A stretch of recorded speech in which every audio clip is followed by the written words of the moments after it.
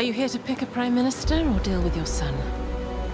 A rival paper trying to embarrass our family. I'm not embarrassed. Why do you want to be the most powerful person in the country? Prime Minister. She's dangerous. Dangerous to you. Interceptor data, hacked voicemail. We go for the top. Why do you make it so hard? Your son's brain suffered significant damage. Some families talk of loved ones seeming different, indiscreet when they were tactful.